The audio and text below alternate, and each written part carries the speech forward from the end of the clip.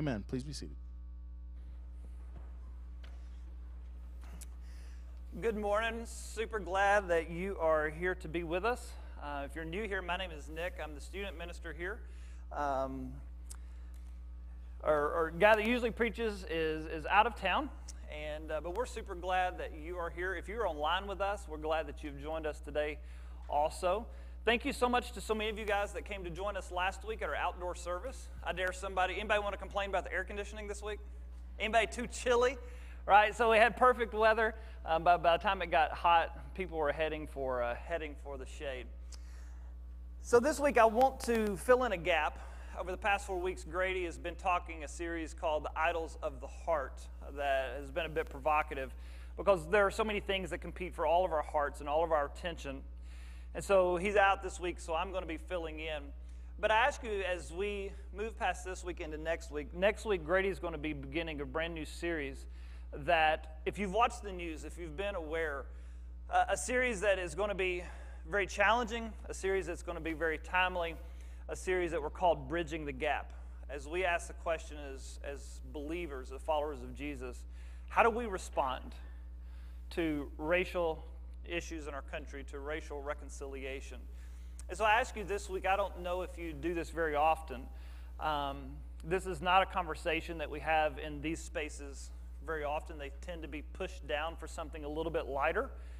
And so this week, as you spend time in prayer, I ask that you would pray for Grady as he preps for these. I just texted him last night and said, hey, are you good for me to sort of promo this series coming next week?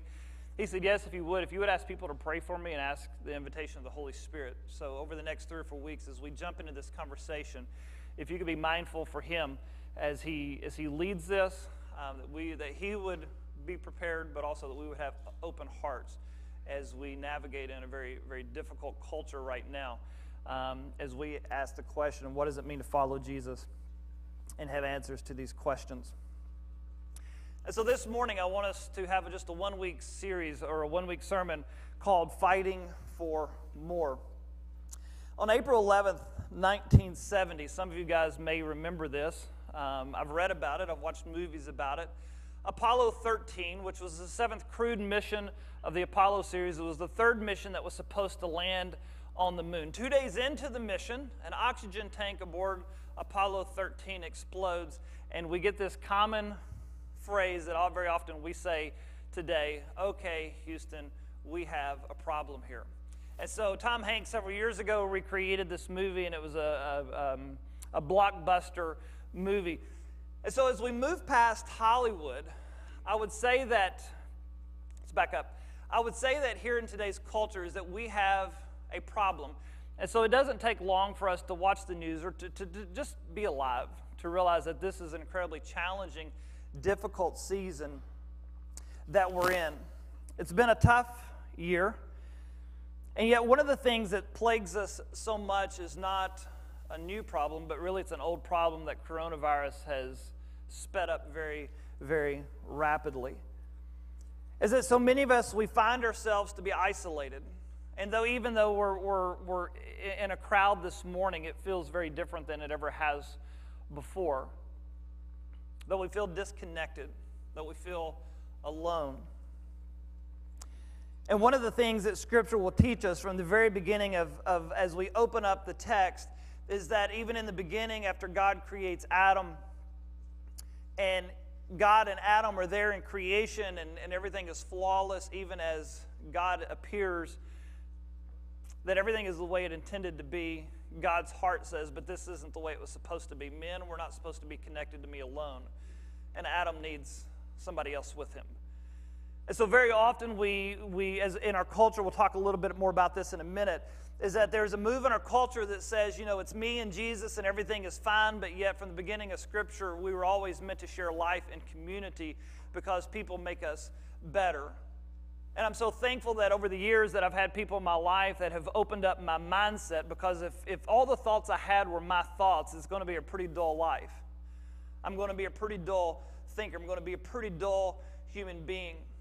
And yet this idea that we live life and we live faith and community and that our relationships sharpen each other and we make each other better has been really, really difficult in this season, even to just be in each other's presence, much less to be vulnerable, much less to be honest, much less to have honest dialogue, and even much less to really, really talk about faith and what does it mean for me to follow Jesus.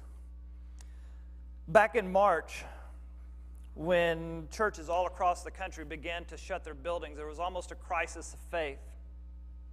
That how in the world are we supposed to follow? How in the world am I supposed to grow if I can't even go to church?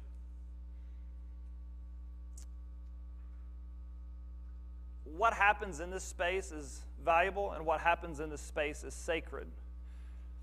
But I'm going to guess that you have no idea what was talked about 3 weeks ago. But I think the beauty of being in this place is the person sitting on your right and the person sitting on your left. And I'm fully convinced that even though Jesus came and he gave his life for the church, is that God is big enough that he doesn't need us to sit in this space this morning and sing a few songs to him, that he's okay without our praise. But the beauty of the church was always about each other. And so this morning I want us to push us down a road that in this season, the idea of being connected in community to develop our faith is not going to be an easy path, and that we're going to have to fight for more.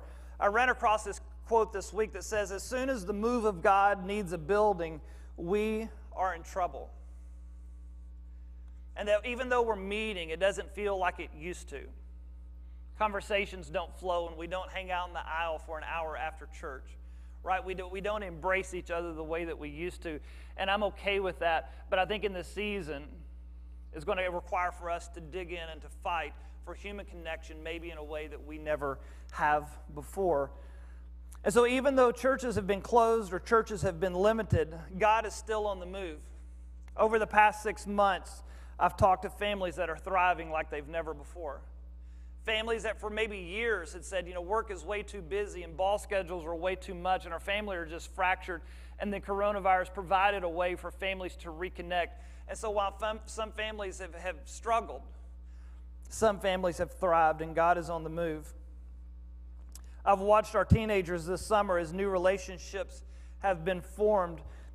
Even though our scheduling looked drastically different, even though what we did was a tenth of what we always do, God was still on the move and new things happened. I've watched as our students have grown in their faith in some ways. I had the privilege of re-watching a recording of 3 of our teenage girls the other night that led our ladies class. And so while they're 16, 17, or 18 years old, the things that they shared, I told them in class the other night, is that even in your youth, is that you still have the ability to teach older women. The things that they've learned and the things that they've taken on and the optimism and how they've filled the gaps of their time, that whatever your perspective is as students, that all they want to do is that they're selfish and that they just binge on Netflix. I've got 3 girls here that's not the case. They've worked harder than they've ever before. They're growing in their leadership like never before. They've re-energized their commitment to Scripture like never before. God is on the move. I've seen people here that are serving like never before. I think one of the coolest stories over this coronavirus is one of our older members here, Miss Yolanda Bethel, sewed over 3,000 masks for people to wear in her downtime. Right? Fairly simple, but what a cool story. Right? What a cool story to take my time and to take my gift. In our house, we tried to sew some masks. They wouldn't fit anybody. Right? Like, we are not sewers in our house. And yet Yolanda Bethel, in her simplicity and her isolation and sitting in her living room, said, hey, this is a great window for me to serve and to make a difference and to help curb this virus. And so I want us to know that even though things are different, that God is still very much alive, and that our difficulties here don't squelch him, that there's still something more for us than living in this in-between and in this difficulty. But I think it's going to require for us to connect with some people, and we're just going to have to fight for more. This morning, if you want to open your Bibles, we're going to be in the book of Hebrews, chapter 10, which Doug just read to us. The idea of the book of Hebrews, I spend most of my time teaching middle school and high school students, so we try to keep everything simple, is that the heart of the book of Hebrews is this. is that Jesus is the best thing going. Don't give up on him and help others do the same. Jesus is the best thing going. Make sure you don't give up on him and help other people do the same. And so this morning, I want us to work through the text real quick, and then we'll wrap that up and put it in your lap, something that you can chew on and take home. So in verse 23, let us hold unswervingly to the hope that we profess, for he who promised is faithful. I'm going to be honest with you that over the past 6 months, I've probably talked about Jesus less than I have in the past 10 years. I've been in a lot of conversation with people, but most of it has not been about spiritual formation. Most of it has not been about the move of God. Most of it has not been about where my faith is and where I'm struggling and how I'm going to grow. I've had a lot of conversations about the stock market and that wealth is lost and wealth is being regained. I've had a lot of conversations about productivity in the workplace as the world began to move to people working mobily, and there was a rebuttal against that people can't be productive at home, and yet we're finding that people can be crazy productive at home, and that workplaces are still going well, and people found the workflow, and they've got a new space, and I've had a lot of those conversations. I've had a lot of conversations, how do we do church in the middle of a pandemic? I've had lots of meetings about how do we keep you guys safe and how do we play a safe route, knowing that some of you guys feel very different about that. I've had conversations about at what point in time do we reboost Kid Minute. I've had conversations about how do we do student ministry in some way and yet keep students safe but yet engage their hearts for the gospel. I've had a lot of conversations about vaccines and where does this end. I've had a lot of conversations about college football and whether we should play or we shouldn't play. And I've had a lot of conversations about when all this is going to end. But one of the things I haven't had a lot of conversations is what is God doing in my life and in your life and how do we grow? And I believe that coronavirus is way more than an inconvenience, but I feel like right in the middle of this that you and I are in a spiritual battle. A spiritual battle for what is going to be our hope. What is going to be the hope that we profess? What are we going to hold on to unswervingly? The heart of the Hebrew writer says, here's what you hold on to. Here's the hope, is that Jesus is the best thing going. Let's hold on to that. And I've got some work to do there. In verse 24, and let us consider how we may spur one another on towards love and good deeds. This idea that in the middle of my profession is that I'm asked to be relational, and that when my life crosses paths with your life, that I make your life better and I help you find and follow Jesus better than you've ever before. And that you do the same for me. This idea of people intermingling with intentionality. And as Charlie mentioned in the meeting this morning, this passage from Proverbs, as iron sharpens iron, and it's really hard to sharpen each other when we're 6 feet away from each other, right? It's just difficult. And that's why I call this morning this idea of fighting for more. And yet the heart of this Hebrew writer is to say, but we're in this together to make each other better and sharper and richer and deeper than ever before. And not giving up meeting together. I need you listening whether you're here or whether you're online. This is not about your guilt, okay? Some of you guys are at home watching online. That's exactly the place that you need to be. Not giving up meeting together as some are in the habit of doing, but encouraging one another. This was our favorite passage when we were in middle school. I grew up on the King James. And so this idea of being a forsaker, right? And so if your friend skipped church, you would walk in church on Wednesday night and say, hey, forsaker, right?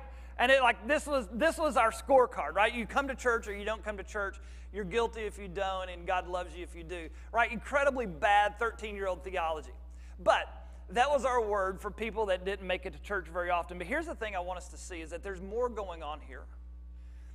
That so often our win is to be in the space. I think as we look at this passage, there's two things going on. There's the form, there's the model that God set up, but then the really, really important part of this is not the form, not being present, but it's the function of what happens when we're in the space. Two very different things. The form is for us to gather. Don't give up being together. Don't give up being in relationship. Don't give up being intentional. Don't give up being sharpening each other. Don't give that up. Don't miss out on that. And the function of our gathering is to help us to grow. But here's what I know. These are independent of each other. Is that we have the ability to be in this space for 5, 10, 15, 20, 30 years. And yet we're never in community. Yet we're never really in a relationship that makes anyone better. Or maybe there's people in my life that I sit next door to every single week, but we can miss out on the idea of relational faith even though we're in the same physical space. And yet the Hebrew writer here is saying, gather, be together, but this is about more. This is about being connected with people more than ever before. As I mentioned earlier, there's several good things that have happened, more time with family, and I've learned a lot about video and photography. From one Sunday, we had live church, and then all of a sudden, church is canceled, and we say, how are we going to do this? And I spent about the next 60 hours on YouTube figuring out how do I take my camera and shoot a video and put this on the internet for people to see. We've had time to fix things around the church and to be physically healthier maybe than I have been in a long time. But there's something about all of that that makes me still hungry for more. For all the things that the season has provided, there's still something in my gut that says, that's not the good stuff. There's still something in my gut that says, I'm a little bit lonely, not for just people around me, but I'm lonely for people to sit down and have a rich dialogue about what does it mean for me to follow Jesus right now. And I don't want to be satisfied with just where we're at. For the next 15 seconds, I want you to lean over to your neighbor and share with them your top go-to snack, right? So you've got the pantry, you've got that bowl, you've got that place in your house that you leave your guilty pleasures, right? So in 15 seconds, lean over to your neighbor, share with them your guilty pleasure, your snack, the thing that you go to at 3:30 in the afternoon.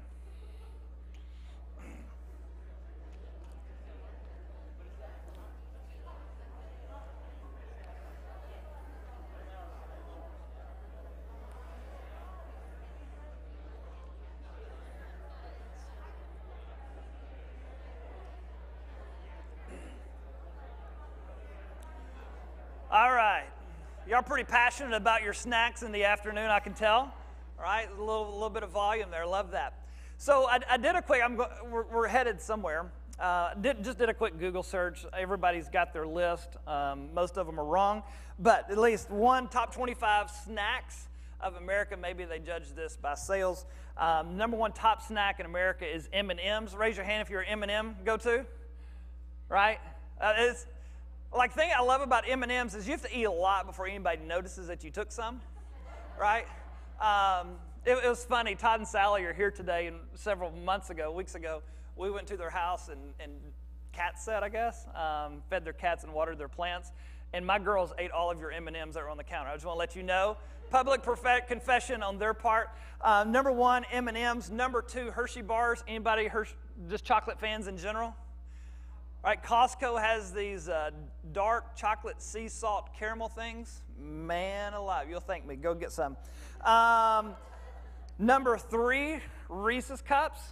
Right, there we go, peanut butter and chocolate. Good argument of the goodness of God right there, those two. I don't know who these people are.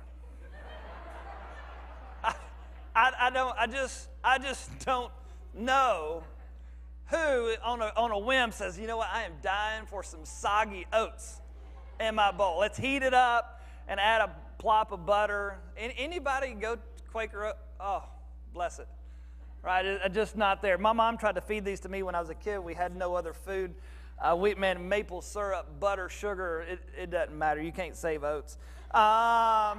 Number five is Ritz crackers. Right, some cream cheese and habanero pepper jelly on top of that, right? It's good stuff. Here's my favorite, fudge rounds, right? I grew up in Tennessee. We're pretty simple down there. Anybody a Little Debbie fan? Right, that's where it's at. So when I used to work in Kentucky, it was a lot of times I eat really unhealthy. I eat like a bunch of junk for lunch, and then about 3:30 you get this blood sugar issue, and you're starving Marvin. And so it was one of those days about 3:30 in the afternoon, and I am scrounging the church building like a mouse trying to find something, and I walk into our church kitchen, and this angelic music began from heaven, and there is a whole box of fudge rounds that somebody had a sticker on top, said, "Do not use this is for ladies' Bible class," but I can't read. So I thought if they knew, it's like the consecrated bread at the temple, if you knew how hungry I was, like you would be okay with this. And so I break open the box and I get a fudge round. It's like just an inhale. And I'm like, oh, that was exceptional. And then after 7 more of them, I emptied the entire box of fudge round. And you know you ate too much when you take the trash and you put it in the trash can, but under the rest of the trash, so nobody knows, right? Some of you guys have been there with me. And so, like, for a moment, I was so satisfied. For a moment. But then it crashed. And I say that to say this, that in this season, there are lots of things that we can fill our hearts with, that we can use to take up our time and our interest. And I love for the people that have learned new things, or the Dixons have painted their kitchen cabinets, or you've traveled more, or you've walked more. I love those things. And I'm thankful that, like, you haven't just been on Netflix or Amazon Prime for the past 6 months. I love that we fill our life with things that have value. But there's more. Right? I think in some ways that those are sort of like a box of fudge rounds that for a moment they satisfy, but I think at the very heart of who we are, there's this desire to be known by people and to be known by God, and to know people and to know God. And this hunger just keeps coming back up, says, fill me with the only thing that can fill me up, and that's Jesus Christ and people who want to follow him. And I keep coming back to that place. And so we find ourselves here in a little bit of an isolated culture, and yet we could look and say, well, it's all about COVID. But this morning I want us to think about, I believe this has been coming for a couple hundred years anyways, and this was just the icing on the cake. The reasons of isolation are complex, but the story we weave is simple. The ties that bind us have come unwound in the face of enormous change. Michael Hendricks, an article called Lonely America. If we back up to the Gospels, first century, and we see people that choose to follow Jesus, and you read, like in the end of Acts chapter 2, where the people, they gather. It's a very simple gathering. They gather in each other's homes, and they share a meal, and they pray together. And this really intimate connection, maybe 10, 15, 20, 30 people, that gather in the name of Jesus. And there's just so much goodness that happens there. And so for 12, 13, 14, 1500 years, this is the model. Until around 1500, Constantine comes and says, you know, this whole Jesus thing's a pretty good deal. Let's start building church buildings so people can gather. And you guys know the difference, right? I was in a meeting this morning about life groups. Following Jesus in relationship is totally different at my kitchen table than it is sitting in a pew. It's conversational. It's give and take. And so around 1500, people began to leave their homes and they began to move into church buildings, and the numbers grew and they grew, and the level of intimacy and connection began to decline unless people fought for more and said, no, still come into my home. We're still missing something. In the 1900s, we began this move to go even further, where the world moved from an agricultural community into an industrial community that used to, it was the families on the farms and neighbors helped each other. And now we're getting into our cars and we're driving to the factory. And we lose this sense of community, and we become even more isolated and more individual than we ever have before. Around 2000, at least the theorists say that we left this modern mindset and we began to move into what is referred to as post-modernity. A quote here that this tide of autonomy is washing over the shoals of society, these who shrug at faith, especially the middle-aged mainliners, that's me. And the unaffiliated millennials are simply going their own way rather than gathering in community. And so I hear us talk about these people, right? That it's me and God, it's me and Jesus, and I don't really need the church. And we find that a little bit frustrating, that I'm going to follow Jesus on my own, right? I don't really need anybody else, and that's a point of contention for some of us. And yet I get it and I understand it.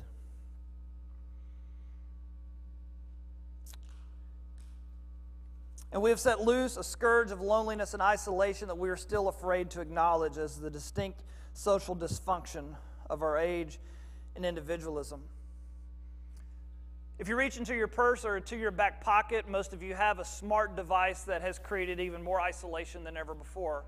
Is that somewhere along the way we believe the lie that a phone call is the same thing as a cup of coffee, or a text message is the same thing as a hug, or that a FaceTime is the same thing as being in somebody's presence? Dr. Henry Cloud said that there are things that happen incarnationally that can never happen digitally, and yet we live our lives on these things, and it's a great way to connect. But if you're a grandparent, you can FaceTime your kid in your grandchild in California, or if I gave the option, would you rather them be in your living room in your lap? I'm with you. They're two totally different stories, and yet we live in this culture that while they're not evil, right? I love mine. Please don't take it away from me. Again, it drives this idea of being isolated, that we're really missing valuable connection. And so you couple all 2 or 3 or 4 of those in addition to coronavirus and says, okay, now everybody stay at home.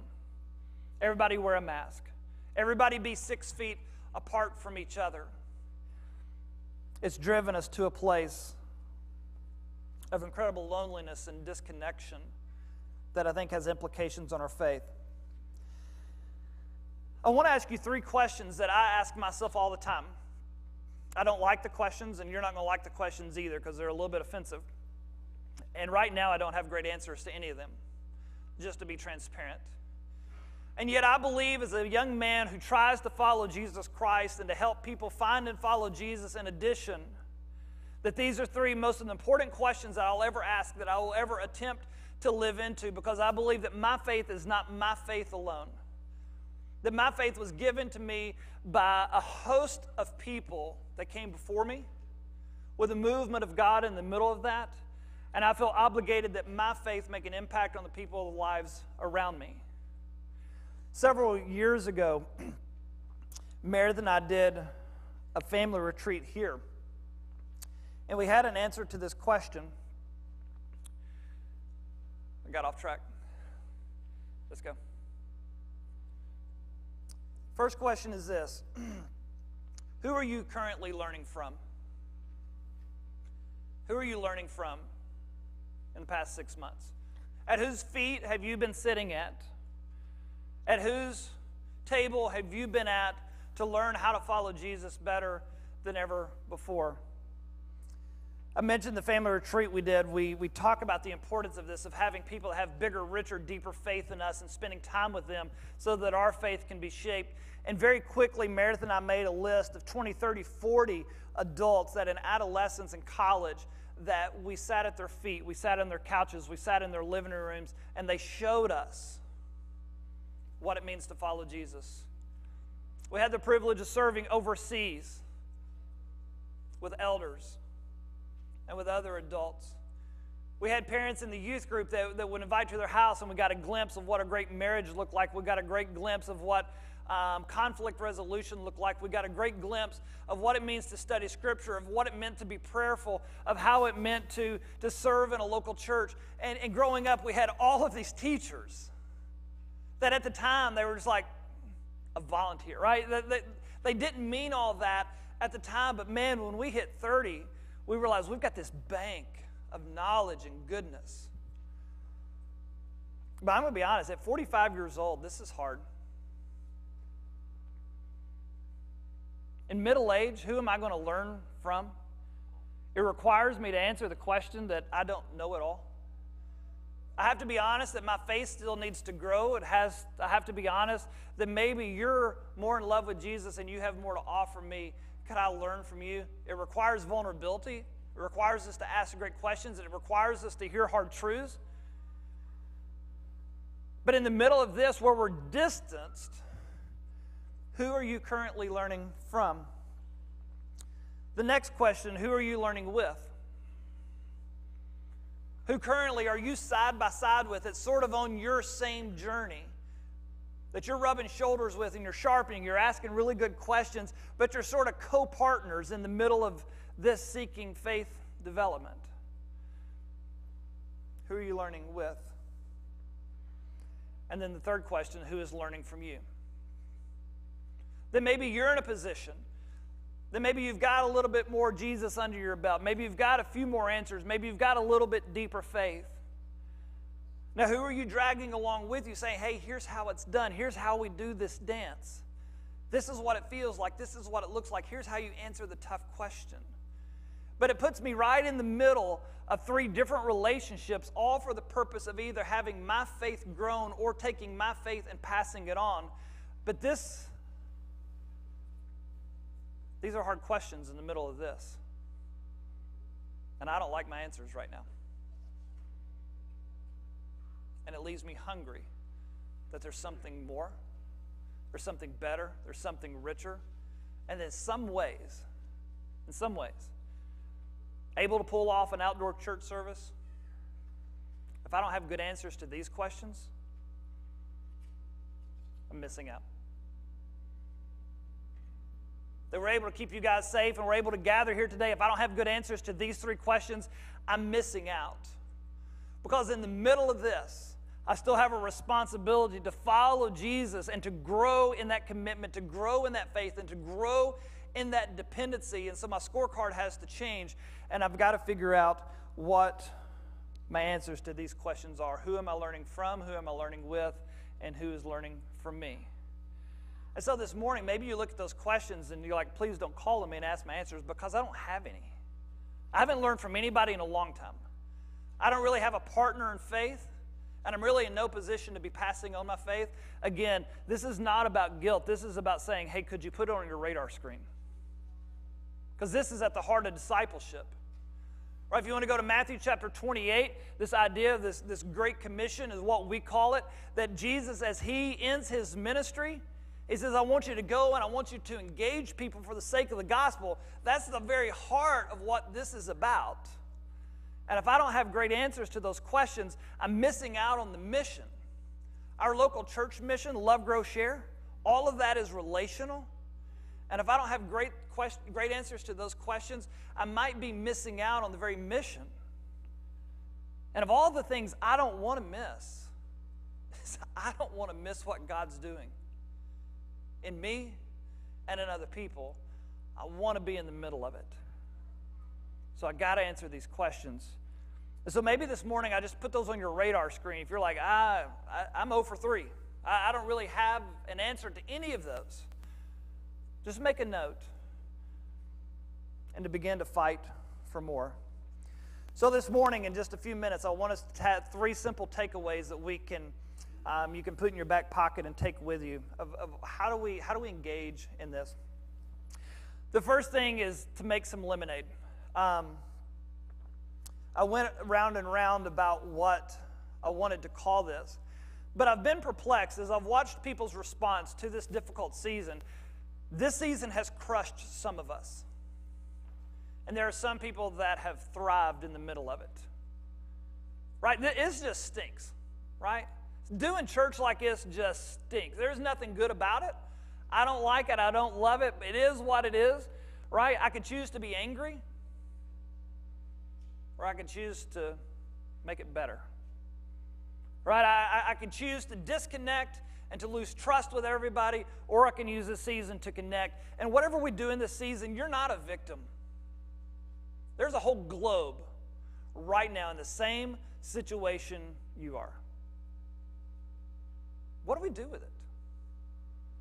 Maybe you do have a little bit more time. Maybe you got a little bit more time for a few more cups of coffee with somebody on your back porch. You got a little bit more space, right? We could bemoan where we're at in culture, We could look at it and we could be disenfranchised and we could worry about where this is going to end, or we could jump up in the middle of it and we can make some lemonade in the middle of a season that really, really is difficult and really, really stinks all the way around. And I've tried my best to peg the difference between how people respond to difficulty or tragedy. It's attitude, it's perspective, it's mindset. I think it's a condition of our heart. I think there are a lot of things that go into it. And so for the next few minutes, the world's not going to shift drastically. We're going to be here for a hot minute. And so what are you going to do with it? Continue to criticize, continue to complain, to continue to be frustrated, or say, it is what it is. How do we step in the middle of it and make this a little bit better? One thing I talk about a lot with our students is the idea of confirmation bias. The reward for negativity is more negativity. You always see more of what you stare at. Pastor Levi Lesko. If you spend more time on Facebook, chances are your attitude and perspective is not going to change. If you watch more news, chances are your attitude and perspective are not going to change. If you want to devour Twitter every day and read all of the news feeds, chances are your attitude and perspective are not going to change. You will see more of what you stare at. And so maybe this is a season that we spend more time staring at friendly faces across a kitchen table. Or maybe I spend more time staring at the goodness of God in Scripture. Or maybe I spend more time looking into the face of a poor person as I serve them. Because I will find what I'm looking for. And there are some avenues that we're not going to find any goodness or anything that fills your heart. Number 2, kick apathy in the teeth. It's a little bit violent, but I think apathy will destroy us faster than just about anything.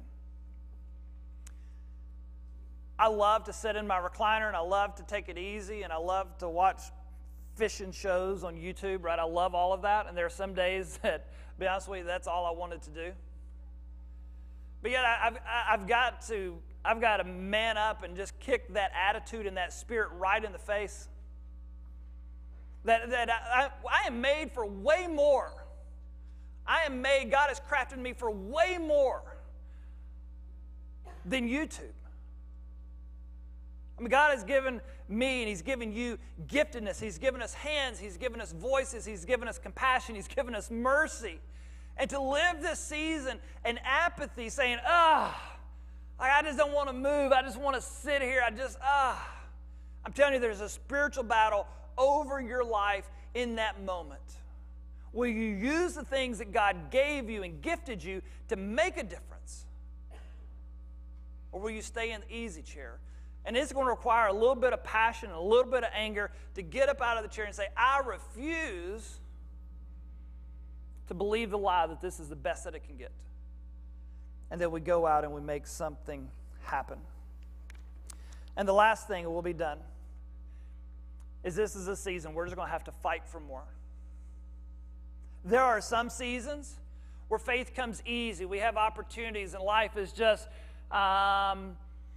it just flows and relationships are easy and the weather is nice and all these things happen. This is not where we're at.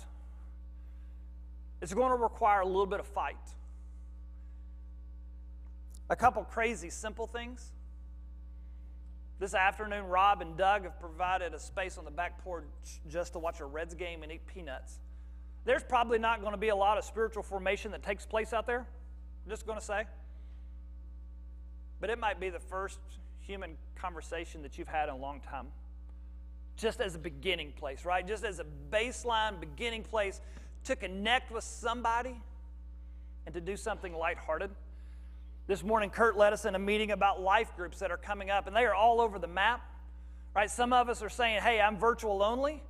Some of them say, I want to go outside, inside with a mask, inside no mask, right? It's complicated.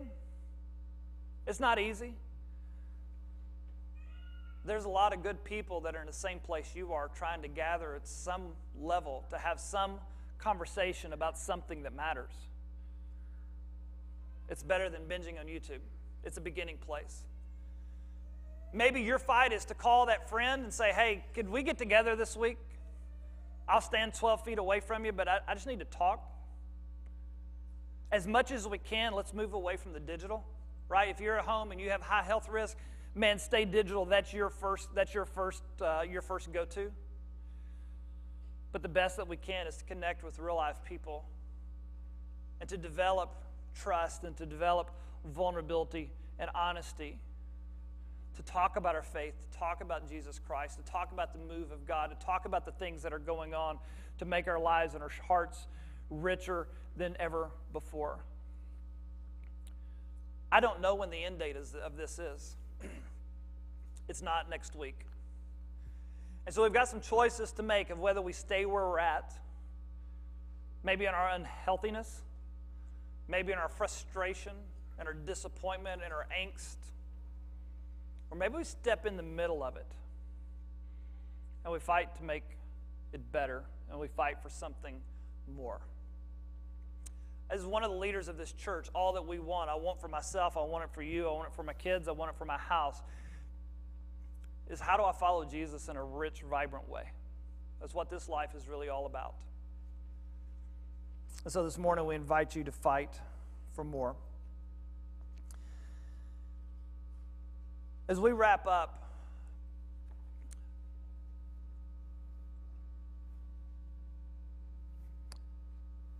as the season moves, if you find yourself in difficult situations, especially when it comes to faith or when it comes to emotional or mental health, I ask that you would reach out in the middle of that. That there is a great lie going on that says you are all alone, that I don't believe is true. That there are lots of people around you that love you, that care for you, willing to bless you and help you walk through a difficult moment. And so as we finish this morning, I just ask that we fight for more. Fight for something richer. Fight for something better. And have Jesus Christ at the middle of all of that. So we're going to sing a song, and then we'll have communion. Jesus.